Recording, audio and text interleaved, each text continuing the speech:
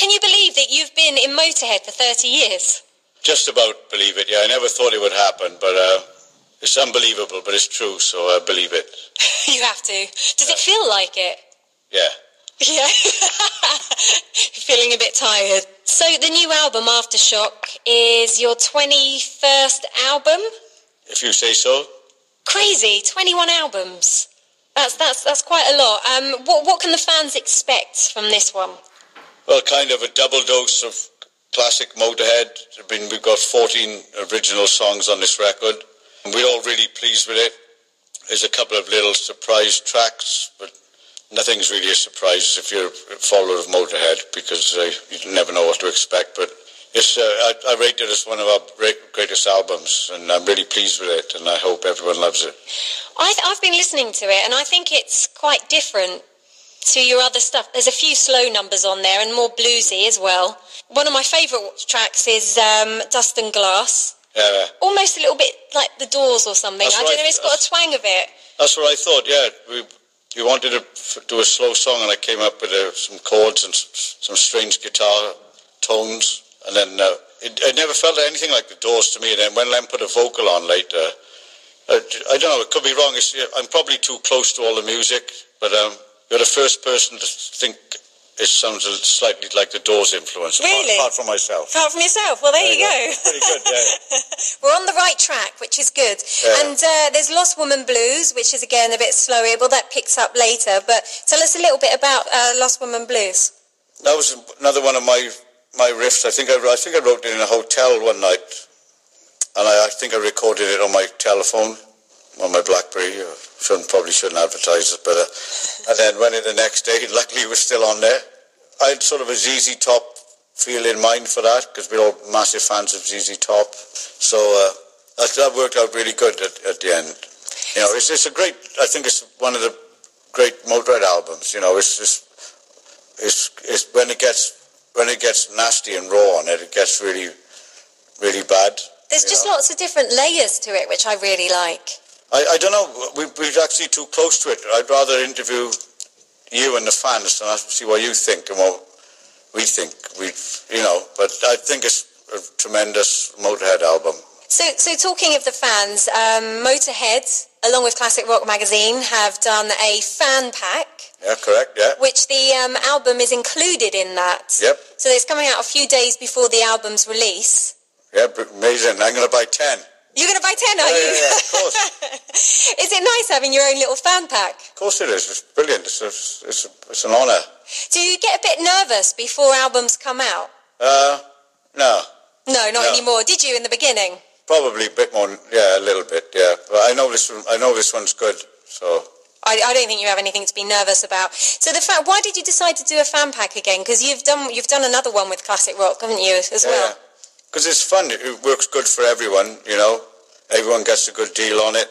You know, it promotes the band, it promotes the magazine. You know, people get the other stuff. People buy the thing. It's perfect, you know. It's actually one of the good, real, nice things that work in life these days. Yeah. Yeah. No, it's quite nice having your own little mini book almost. And yeah. I know in it there's a 60-page history of the band. 60 pages. 60 pages. There you go. They've managed to condense it to 60 pages. I don't know how, but they have. And, I mean, looking back at your career, I mean, what are the standout moments for you? Just being here now after 30 years is quite a good standout moment, I guess, you know, and just being proud of our music after every good gig, which most of our gigs are pretty good. Every gig. You can't put a price on it, really. Winning a Grammy was great. I never thought in my wildest dreams I would have a Grammy on my mantelpiece and stuff. And, playing in just good gigs are good gigs. It don't matter if it's in front of 250,000 or if we play. For instance, we went to Australia. We played to 12 people in 1985. There were 12 people. 12? We had 150 at the airport. And then we played on the Gold Coast. We played a place called the Bombay Rock. And we had 1,500 people there. And then the next day, we were playing 6 miles down the coast, and we had 12. So we really must have sucked on the Friday night, because not many people showed up on Saturday night. But it's all good, you know. It's not real. The highlight is just being able to do what we've done, I guess, you know. Hang out with great guys and great road crew and meet, you know, nice people and, you know, play good music.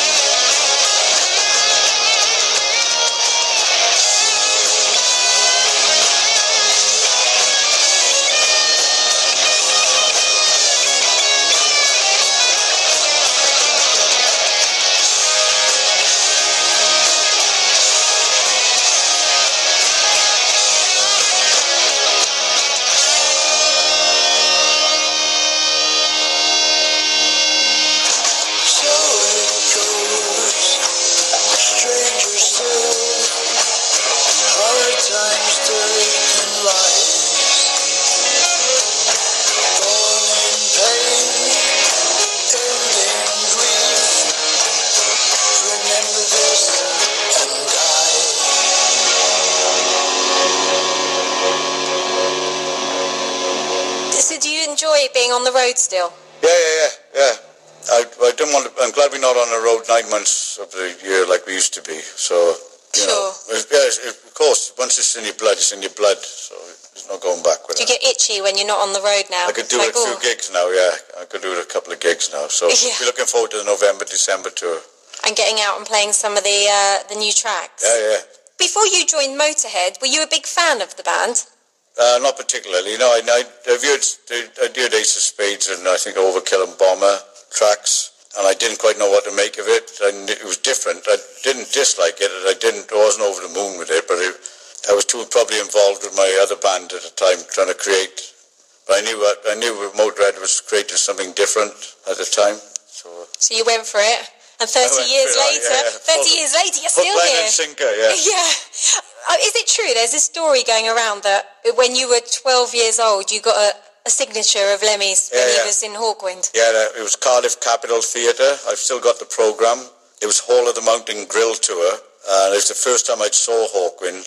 I was born in 61, so I must have been. You have to check on the dates on this, but it must have been 72 or 74. And after it scared me to death, the show. They had all the weird lights and Do Not Panic and all the psychedelic stuff going on. I didn't know what to expect. And the lady with the big boobs. Oh, Stacey, Stacey, I bet you remember her. She actually came to see us once or twice a few years ago. Oh, really? Very sweet, yeah. Oh, I'm sure she is. Yeah, very sweet, yeah. I don't know how they managed to persuade her to get her top off. I know, I had many a sleepless night. But yeah, after the show, I'm waiting in the foyer of Cardiff Capitol Theatre, which has since been knocked down, and waiting to try and get some autographs, as you do when you're young. And it was only Lemmy came out, and he signed his old style autograph. It was like Lemmy or whatever. But if somebody told me that night I'm going to be in a band with him for 30 years, I would have just said, you're off your rocker, go to the mental asylum. But, it's a good story, which I think it's an inspiring story because it can show to people that anything could happen. Like, I never would have expected to be in a band with that guy. I asked for his autograph when I was 12 for 30 years and still going when I was 52. But it happened. So never give up and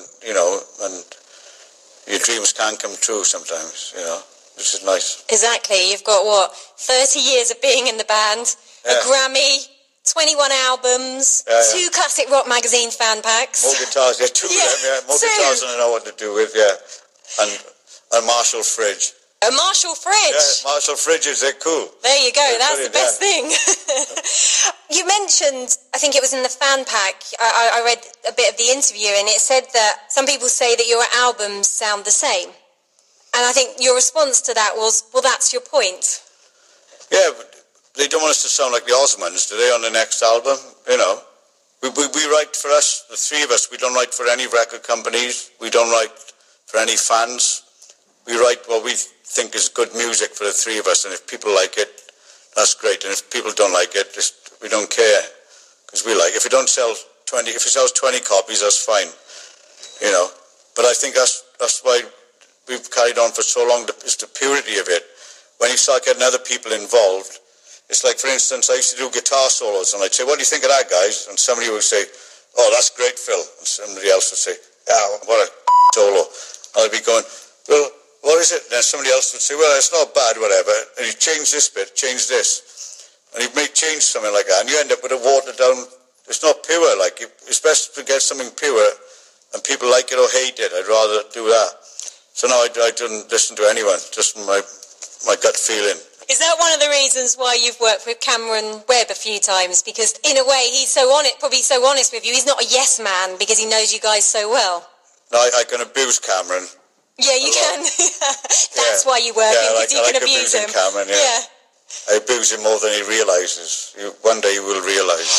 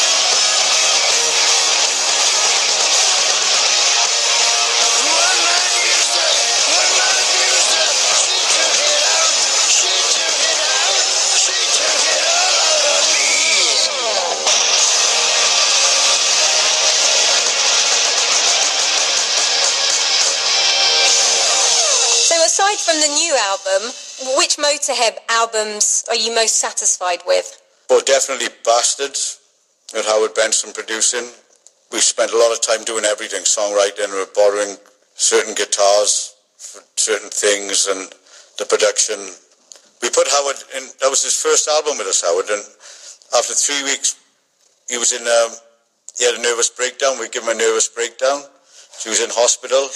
We used to have him make him come into the studio wearing a long blonde wig, and but he came back for 3 albums after that. He must have liked it. So he liked it, yeah, he liked the punishment. Yeah, he needed the money, I'm not sure, but Howard was brilliant. So that was all our albums, compared to a lot of other bands, which I'm not going to name, all our albums are top-notch. It's good that you think so. That's great, isn't it? Yeah. There's very few filler songs on our records. Yeah. Especially on the new one, that's for sure. There's nothing on that one, yeah. So, I mean, you've been known to knock out an album in like 6 weeks. How did it work with the new album? For this one, we got together in Los Angeles like January or February of last year and came up with a bunch of stuff, 5 or 6 ideas, songs. Then we went on the road and we came up with half a song on the road. No, maybe two ideas on the road. And then this year we go back to Los Angeles. We locked ourselves in a room for 2 months, came up with some more stuff, and then we recorded it over quite a lengthy period of time this year. So a longer process on this with this one. Yeah, it's better than 10 days record, 10 days writing and whatever. Yeah. Yeah. I think it's good. We've had more time to reflect, and there's lots of songs on this, so I'm really happy with this one. And so, how does it work? Your sort of process? Do you? I know you said you've been on the road writing some stuff and then in the studio and stuff like that, but do you go off separately and then come back together, or do you just all work together on a song, or does it vary? As a general rule, I probably would come up with 80% of the time I'll come up with some ideas and riffs or half songs. I'll record them on my phone or some in the studio or whatever, some shape, whatever I am at the time. Then show them to the boys, and they'll criticize it. They'll say this is crap, and I'll say no, it's not crap. And somebody else will say no, how dare you say it's crap? And we'll argue about it and stuff. And then somebody will add bits, and so once I get the initial idea in, it goes into a pot then, and then it builds up. It's just like cookery, really. Obviously Lem does all the lyrics because Lem's amazing with the lyrics and stuff, but. Not all the time. Sometimes Lem will come up with an idea, and our drummer Mickey, he contributes a lot. He's singing riffs. He's a pain in the ass sometimes. He's singing riffs in my ears and everything. So it's all with the 3 of us. Do you ever get like a phone call in the middle of the night? Oh, look, listen to this. I've got this great song. Those days are long gone. They're gone. 11 o'clock, my phone is on silent. Yeah. Now, you mentioned Lemmy. I have to ask, how's he doing? He's doing really good, actually, yeah. I spoke to him the day before yesterday. He just moved into his new house, which is not far from his other place. And he's feeling a lot better. And we'll be looking forward to doing November, December tour as normal. And we'll be like 3 spring chickens, you watch. Well, listen. Good, yeah. He's been through a lot with his surgery and stuff, so... And the Wacken festival, it was so hot that day. Yeah. It was so hot. Everyone was just dying there, No, he's a trooper, isn't he? Yeah. But the 6 songs we did play, we played really tight. It was amazing. It was great. But yeah, he's fine. Lem's fine. It's all good. So we've got everything booked, rehearsals booked. So it's going to be killer. So it's looking good. Well, listen, Phil, thank you so much for coming in. And I can't wait to see the fan pack. Have you seen it yet? I'm going to probably see it in about 5 minutes. In about 5 minutes. Okay, yeah. Great. Well, listen, good luck with the gigs. You're welcome. That's great. Bye-bye.